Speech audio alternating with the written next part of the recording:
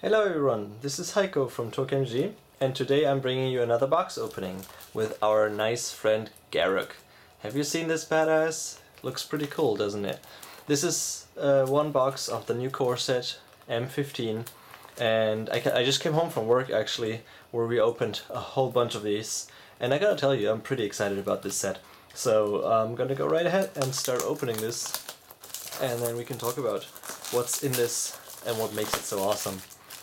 This is definitely one of the best core sets I want to say that we've ever had, and I'm not even overstating this. I feel like it's really a very well made set.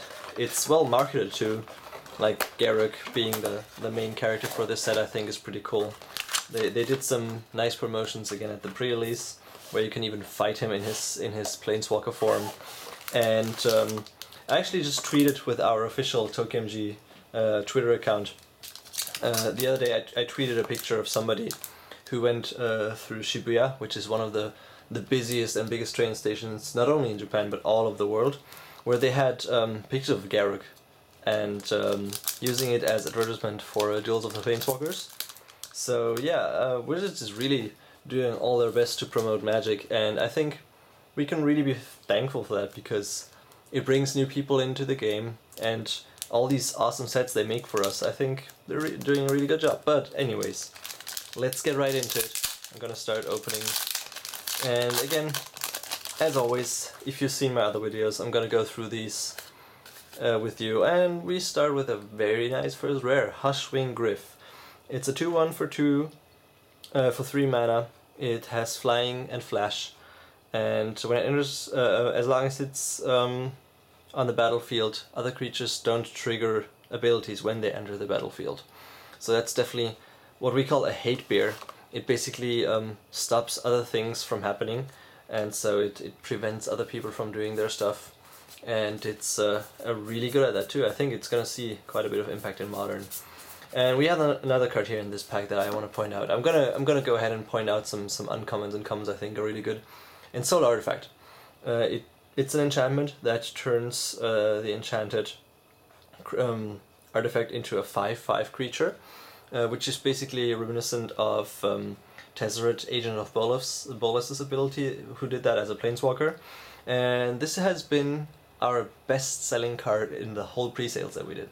We've been doing pre-sales for about 2 weeks, and this card has sold better than any common, better than any uncommon, better than any rare. It's pretty impressive. Like we started the price at 30 yen, which I knew was low, and then it just went up and up and up because we just couldn't keep it in stock. We went to 50, we went to 70, and we went to 90. And by the way, 90 yen, that's about 90 US dollar cents, so you get a good idea.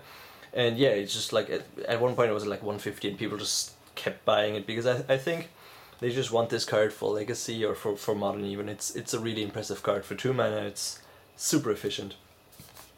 Okay, next pack we have our first Japanese foil. Unfortunately just a common that's mostly good in draft. And Siege Dragon, yeah, also not the best. It's one of the promos for this set. It's I don't honestly know exactly what it does. It's just too weak for any kind of constructed format. It like does destroy walls and stuff like that, I think. But yeah, as I've explained before, if you've seen some of my other videos, or maybe if not, I'm just gonna say it again. The rare is always in the front of the pack in Japanese packs, so I don't have to flip through everything, so we're gonna find these right away. Indulgent Tormentor is another of the promo rares, but this one I think is slightly better. It's a 5/3/5. It's flying, and at the beginning of your upkeep, your opponent, you choose an opponent, and that opponent sacrifices a creature or loses 3 life, or pays 3 life, and if they don't, you draw a card. So this always generates an advantage for you, which I think, when I first saw the card, I thought it was pretty good, but I don't know, like the pre-sale prices and them not selling much at all kind of show that maybe I was wrong. I don't know, like maybe you can tell me in the comments what you think about that card. And we have an emblem of a Johnny. Maybe I hope to open a Johnny because it's a pretty cool card. And the emblems for the Planeswalkers are usually pretty rare, so I always like opening those too. Preeminent Captain one of the nicer reprints that we have in this set. First strike, 3 mana, 2/2, and when he attacks, you can reveal another soldier card from your hand and put it into play tapped and attacking. So that's a fairly decent one too that they reprinted there. This is, by the way, one of the funniest cards I think they printed in the set. It's called Hot Soup, and I mean, you know, that's exactly what the guy is carrying as an equipment. I honestly don't know what to think about that card. I think it's kind of funny, but maybe it's going slightly too far if you ask me, like with the humor. I don't know. So what else is there in M15? There's something that might be unusual and might take some time to get used to for the people that have been playing for a bit longer among us. Here's another dragon that's only a bulk rare basically. It's 5 mana, 4/4 flying, and it brings an artifact with itself when it enters the battlefield. Yeah, so one thing that's been changing again for the first time since 8th edition, which is quite a while ago if you think about it, the frame has changed. You can see it's become slightly thinner, and on the bottom it curves into the bottom of the card like this, and also the rares have this watermark. I don't know if you can see this on the camera, but it's this shiny foily watermark with the Planeswalker symbol in it actually. That's supposed to protect against counterfights, which makes a lot of sense in these days, I think, because there's been some real issues with the Chinese fakes, as I like to call them. Apparently people in China try to print fakes and try to sell them on the secondary market, and they've been they were actually pretty good fakes, and so people were slightly scared about that. But yeah, I mean, Wizards is showing that they're aware of this and they're trying to fight the problem, and this is one of the ways how they're doing it. And I gotta say, I personally really like the new frame for a couple reasons. First of all, because I think counterfighting is okay. I'm just gonna stop here. First foil Japanese rare, Mass Calcify. It is a sorcery for 7 mana that destroys all non-white creatures. Honestly, I would have hoped for a slightly better Japanese foil in this box, but I guess I'm gonna take it. It's not the worst ever. And then we have one of the new legendary cycle, Jalera. Also not the necessarily best card ever, but it's definitely cool. And here we have another of the cool reprints, Illusory Angel. I think this one is quite the card. It was printed in the, I think, Plane Chase product for the first time. It's a 4/4 Angel for 3 mana. It flies, and you can only cast it when you already cast another spell this turn. Yeah, so this is a card that I think is really strong. By the way, here we have a Elfish Mystic, staple of any green deck. Another really strong card in this set. I think the Angel is gonna have to see some play, right? It's been slightly okay in Legacy. It's just like good in cubes and all that kind of stuff. Like, it feels really strong for Standard, if you ask me. Our first Mythic rare, the Chain Veil. This is the Chain Veil that's part of the story. That's why it's Mythic rare. If you look at this is basically the artifact that Liliana of the Whale, the Black Planeswalker, is after, and that she's been using for great power. And this is what she actually used to curse Garrick to make him look like this super badass. He used to be green, now he's green-black, and he's cursed, and that's why he's kind of a bad guy now. So this legendary artifact costs 4 mana, and if you don't control Planeswalkers, it deals damage to you. So it really wants you to use Planeswalkers because it's cursed after all, so it makes sense that it does damage to you, I guess. And for 4 mana and tap, you can reuse your Planeswalkers for the turn, so to speak. Like, it basically allows you to use Planeswalkers twice. So it's definitely a really strong ability. I don't know, honestly, if it's good enough for Constructed. Like, I feel like we could see something like the Super Friends deck or something, maybe, where you can just use like 3 Planeswalkers again on the same turn, which is obviously insane, but maybe that's just a little too much of wishful thinking. Here's another really nice rare, Sliver Hive. It adds mana to your mana pool that's colored, that you can use for sliver spells, or for 5 mana and tapping it, it lets you create a sliver creature token. The slivers in this set, they're not too plentiful, but I kind of like that they're back a second time after M14, and as you can see on this picture too, they went back to the style of like the old school slivers, more like the art style. I gotta say I like that. Like, they listened to the players who complained a lot about the new slivers looking too human like. So I don't know, like I'm a bit of an old school player. I've been playing for a long time, and I used to play sliver decks back in middle school or something like that. So yeah, maybe I'm biased, but I gotta say I like the old sliver style. Another junk rare, and here's one of the uncommon slivers, by the way. Grants all your slivers death touch, pretty cool. And this is also one. So yeah, like, they still look more human-like than back in the day, but it's definitely more also like alien, animal-like kind of style. There's a lot of really cool tokens in this set, by the way, if you ask me. Like, I think this dragon looks super badass. And there's some other ones. Like, there seems to be a lot of token producers and stuff in this set. Yeah, for example, like what is this called in English? Squid out, I think. Like, the squid token looks pretty badass too, I think. First of the soul cycle. Interesting to talk about for sure. So the souls are a cycle of 5 mythic rares, actually 6, 1 in every color, and an artifact 1, colorless 1. And they're kind of reminiscent of the Titan cycle back from like M11, M12.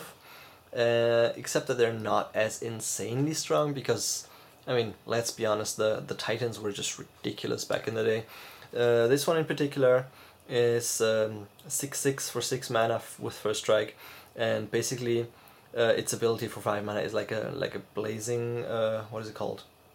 I don't remember, like the card the spell that also does that. Like, it deals 3 damage to a player and 3 damage to a creature.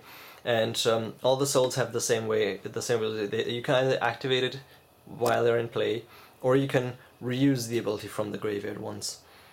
So yeah, I don't know, like, there's been a lot of talk about the souls and whether they're really strong or whether they're not so strong, and judging from our pre-sales, people are not really into them too much. Like, we kept pricing them down, and they just haven't sold much at all. Like, some of them, like especially the blue and the green one, are already at bulk prices almost. And I don't know, like, I talked to some pro players, because, you know, here in Japan we have a lot of pro players, like especially in Tokyo, that you can interact with. And I actually asked Kenji Tsumura at the pre-release what he thinks of the souls, and because I obviously respect his opinion as a famous player, and he mentioned that he kind of likes the black one, but that's the extent of what he said. And yeah, I don't know, maybe something comes of that, maybe the black one. Like, I personally also like the black one, and the red one kind of, but I really don't know. Another Japanese foil we have here, this one is not too bad. It's a common, it's a negate, it's always a useful spell, so I think this is slightly nice. And our first land, Shivan Reef. Yeah, my first box I ever opened as a player, excuse me when I become a little bit nostalgic here, but my first box I ever opened was Apocalypse. So I actually remember opening these lands in their original, like, first printing, and I gotta say, I really like that these Shocklands, not Shocklands, excuse me, Painlands are back, because I think they're pretty interesting. And even though they've been printed, like, people always like to say, well, they've been printed so many times, but you gotta realize they've been printed in Apocalypse, in 9th edition and 10th edition. I hope I'm correct. Maybe they're also in 8th edition. I'm not entirely sure about that. But it's been like three or four times. But those were all sets when Magic was still smaller in scope than it is today. So even though there's been quite a bit of these out there, it's not like there's like an insane amount of them. It's just like you know, like Innistrad and Ravnica. Like, there's been so many more cards printed. We all know that. And just because something was printed several times in an old set doesn't mean that there's like an infinite supply out there. So yeah, I really like that new players get a chance to get a hold of these and to play with them. Anyway, to move on, Avacyn, Guardian Angel, I think is her name. She has Flying and Vigilance. She's a 5/4 for 5, and she can grant other creatures protection from colors. I don't know about this one, to be honest. Like, I really liked Avacyn in the story, in like Avacyn Restored and all that, the Innistrad story, and they downgraded her to a rare.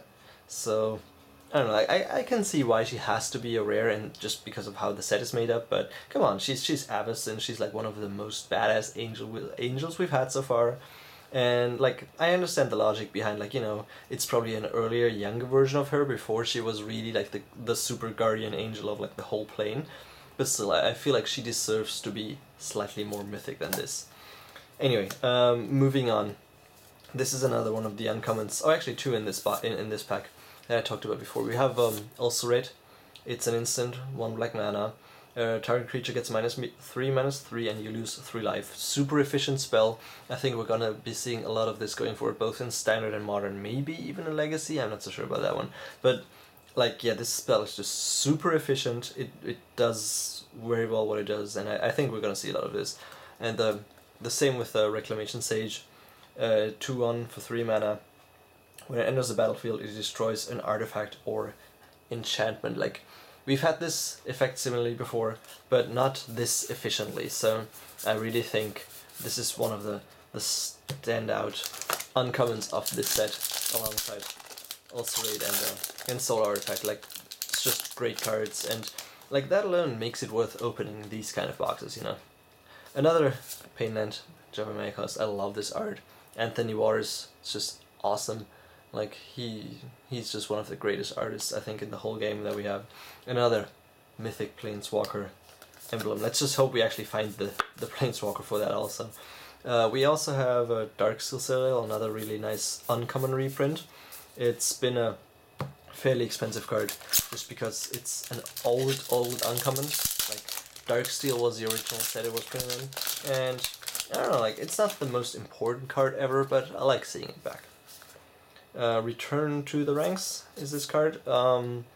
Yeah, it's a sorcery for white and X, and it has Convoke, the returning mechanic in this set, and you can return creature cards with like X creature cards with power 2 or less from your graveyard to the battlefield. Like, this really feels like a modern style combo card to me, but I don't know, maybe like Wizards is really aware of combos and what to do with them. And so I don't know if they actually print something that makes a really strong deck, but this feels like it has some potential. Like, some crazy guy is gonna build something with some kind of deck with this and gonna rock one tournament, maybe get something banned again, like Sivka did with the X deck. And yeah, like this card has potential, I think. This is another of the promos. It's a clone for your own creatures, basically, that you can return and then clone something else. It's not the greatest for like standard or something, but I think it's a pretty cool card. I actually gotta say, I don't mind this art, but I really love the pre-release promo art. Like, if you get a chance to look at that, have a look. It's just really cool. Alright. And we have a really nice foil here. Like, I just kept talking about this card already. And yeah, and Soul Artifact, Japanese foil. This is definitely gonna be one of the chase foil uncommons in the set, and I'm really happy to be opening this. We already opened a couple, but this one is just like, I'm really happy to open this. It's awesome, and I think we can sell it for quite a bit of money. It's gonna be worth quite a bit. Here we have another card that's been doing pretty well in our pre-sales. Actually, this one's interesting because it mostly pre-sold to foreigners. For some reason, Japanese people really don't seem to like this card yet, but yeah, it sold quite a bit, and like to Europe mostly. And what it does is it's a 1/1 for 3, and whenever you draw a card, you put a counter, a +1/+1 counter on this, and when it dies, you get a 1/1 creature for every counter it had on it. So like, even when this dies, it leaves you with something that's pretty good in your graveyard, on the battlefield. So I feel like this has potential. Like, even I want to almost say like maybe Legacy, because, you know, Brainstorm is just 1 mana, and you play this, you Brainstorm, and then you draw a card for the turn before you attack, and it's a 5/5. So isn't that something? I don't know. It seems like it could be pretty cute. I also like the uncommons in this booster pack, by the way.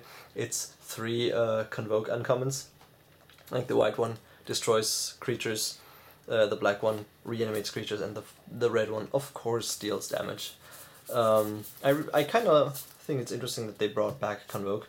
It feels to me a little bit like maybe they just brought it back because they had to reprint stuff. I don't know if that's true, but I guess sometimes how it feels to me, which is not to say a bad thing at all. I just wonder if that's how it actually happened.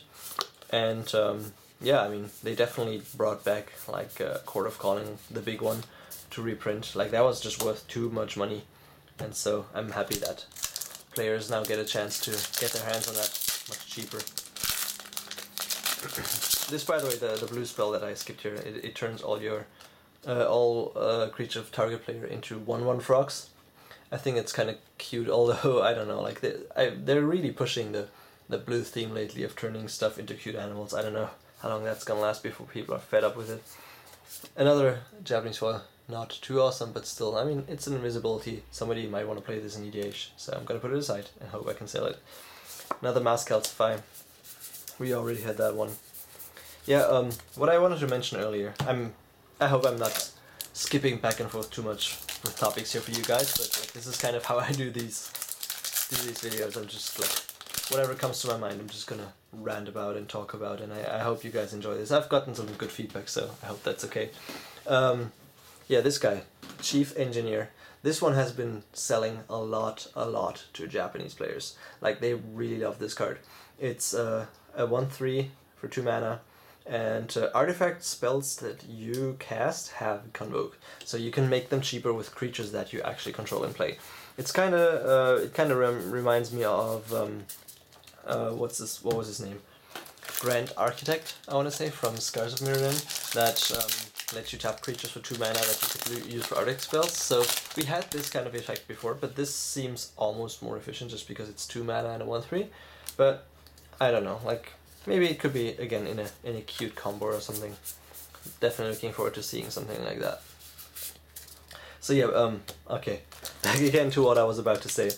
What I really like about the frame, as somebody who constantly goes through piles among piles of cards and sorts them, is like the bottom part, how they did that, because the collector's number is extremely visible now, and they show you that what rarity something is and all that kind of, like, the whole information is just really easy to see, easy to read, and I really appreciate it, because especially like if you ever like find a card that's older, that's red, and try to read the collector's number compared to this. Like here I can tell you, even through the camera screen, is 143 out of 269, and like back in the day when I was sorting red cards, I was just going crazy. Like my eyes would hurt. It was not very readable. So that's definitely one of the biggest improvements they made on these cards.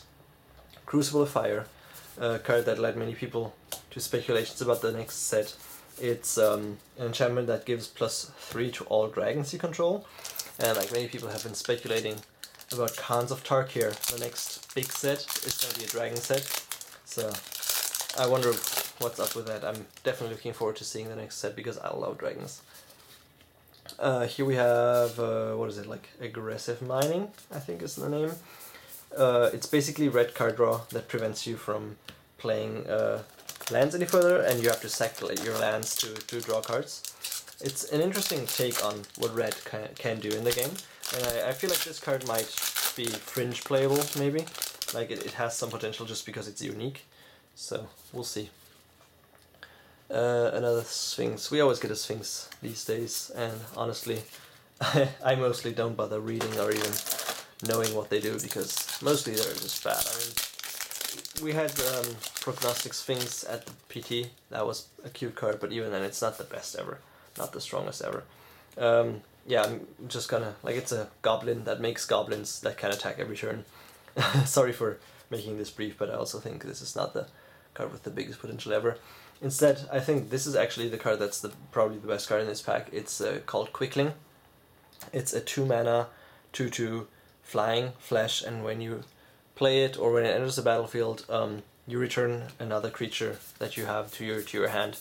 So it basically lets you reuse something while at the same time being a super efficient creature. Or like also because it has flash, you can save something with it. And I don't know, I just like this kind of effect, to be honest. Like I dream about reusing my Snapcaster Mage and all that kind of stuff. So, another Goblin. This one, to explain him without like actually reading the text, basically, at the beginning of your upkeep, he makes a mine, and then you flip a coin, and when you lose the coin, i.e. when he messes up, he's gonna kill himself. And if not, then he just stays around, and the mine you can sacrifice it to deal 2 damage to something. So he's just like planting bombs around everywhere and messing up potentially. Encrust, another common Japanese foil, nothing special. This guy Onake is a legend that basically lets you activate your artifacts twice, like it lets you copy your artifact activations. So that seems like a nice EDH ability if you ask me. Mindslaver 2 people, stuff like that, seems good. Alright, we're getting close to the end of the box already, and I gotta say I'm slightly disappointed about this box. It's not the best I've seen today by far. Okay, I guess I'm just gonna stop complaining. Nice timing. This is like the best set in this, the best card in this set. It's awesome. Nissa, the World Waker. It's a 5 mana Planeswalker. It starts with 3 loyalty. For a +1, it turns your lands, like one of your lands, into a 4/4 creature. For another +1 ability, it lets you untap up to 4 forests, which, if you ask me, is insane, because if you play this with 4 forests in play, and 1 other land, whatever, it doesn't matter, then you just cast a 1 mana Planeswalker. That's just ridiculous. And then her -7, I gotta read this.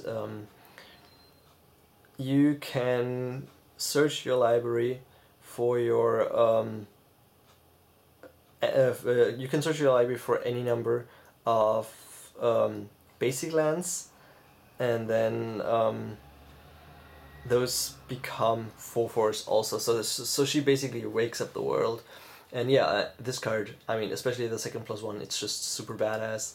It's actually not been selling too hotly. Like, people have been kind of reserved on her just because she's also obviously expensive. Like, she's always been hovering about around the 3,000 yen, so about $30 mark for us.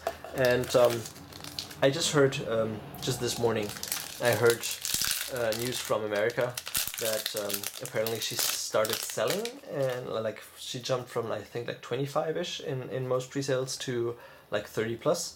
And so people are thinking maybe it's because of Pro Tour testing, and I think that's definitely a potential, because like this card is just, I feel it's insane, and we're gonna see a lot of this in the future. And we have another good rare, so yeah, definitely this box just turned so much better with just 2 packs. Urborg, which has always been a fan favorite. It's a legendary land that turns all other lands in play into swamps too. So everything can produce black mana, even like your Mishra's Factories or whatever, like your Darksteel Citadels that we had before. Like, everything can produce black mana, and we know how mana hungry black decks can be, so that's definitely really awesome. And we have another Planeswalker, so this has been a good, like a couple of good packs. Liliana has been printed for, I don't even know, like, I want to say like the 5th time maybe, is it? Like, correct me in the comments if I'm wrong, it's been a lot for sure though. So yeah, let's go over her. She's a 5 mana Planeswalker for 5. Her +1, she lets target player discard a card. For -2, you get to tutor, like search your library for a card and put that card on top. And for -8, you can return all creatures from all graveyards to play under your control. So you just control everybody's board after you made them discard. Like, this is a card, I think the artwork is also just extremely awesome, and she's obviously, because we already looked at her chain mail, she's one of the main characters in this story, and yeah, I think it's good to have her back, even though it's so often that she's been printed, but she's super popular, so why not? I mean, print the card more often, make people get the cards that they want. I think that's totally a reasonable strategy for Wizards to do. And we have another card that I personally really like, Hornet Queen. She's a 2/2 for 7, which sounds bad to start out with, but she has flying and death touch, and she produces 4 1/1 death touch flying bees when she comes into play, which is obviously just insane. Like, you can block with that, you can pump them and attack. It's just like, it's a super strong EDH card. It's extremely cheap right now, but I'm sure that's gonna change again in the future once people like buy them up to just put in their decks and play with them the whole time. And we have another really good mythic. It's the Colorless Soul that I briefly talked about earlier. It's a 6 mana, 6/6 with trample. Like, I could stop there, and this would already be a decent card, right? And for 5 mana, you can give permanents you control indestructible end of turn, and then again you can do the same thing from your graveyard by removing it once more. So definitely a really strong card. It's been selling reasonably well for us, and I think this is also going to be a card that we are going to see quite a bit more of.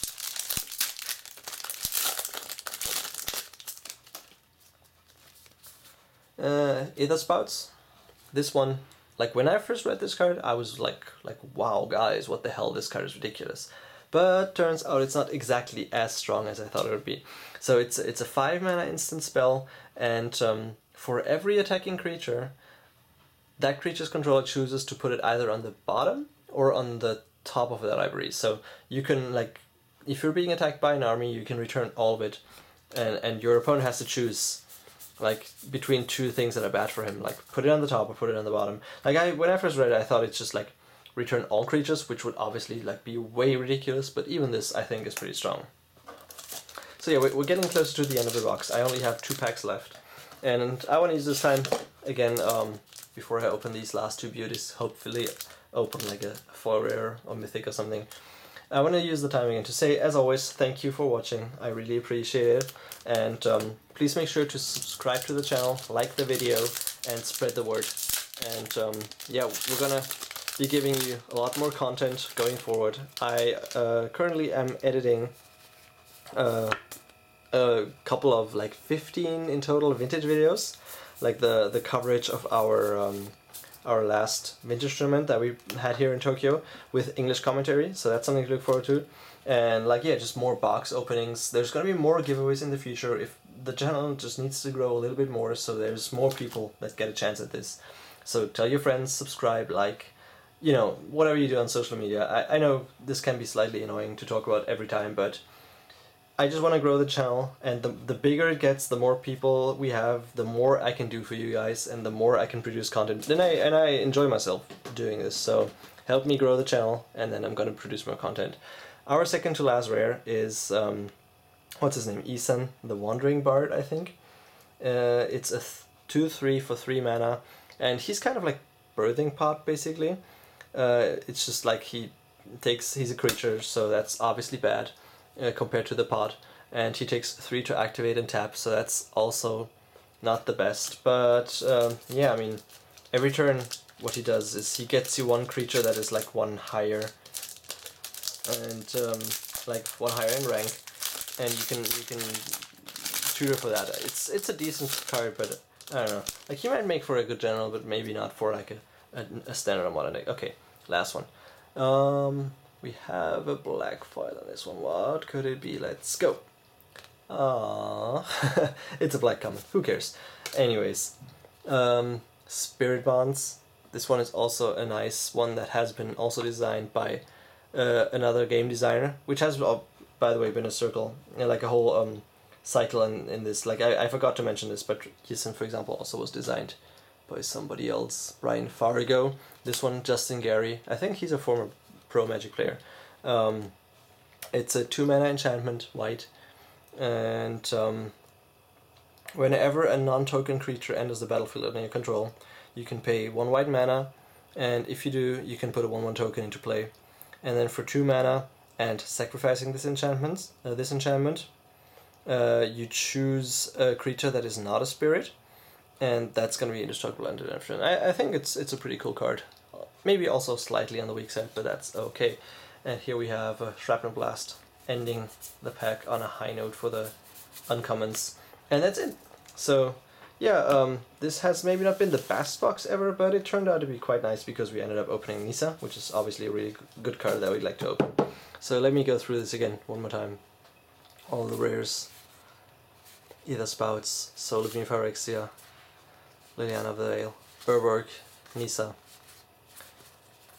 Just a couple of really cool cards.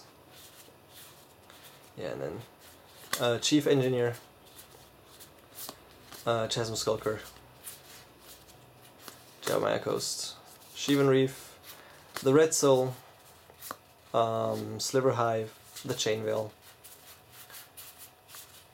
and Hushwing Griffin. So yeah, overall this box has been reasonable, I want to say. And all these cards you can find right now on TokyoMTG.com. Go check them out. Japanese non-foils, and we also have a bunch of foils on there, including almost all the Planeswalkers actually, including the prettiest card in this set. Like, if you haven't seen it yet in Japanese foil, check out our Twitter where I posted a picture just recently. This card in Japanese foil, it's gorgeous, and you can get it right now on TokyoMTG.com, including many of these other cards, non-foil, foil, whatever you like. So yeah, again, thanks for watching. Make sure you check out our homepage, make sure you check out the rest on our YouTube channel, and I'll talk to you again soon. Bye.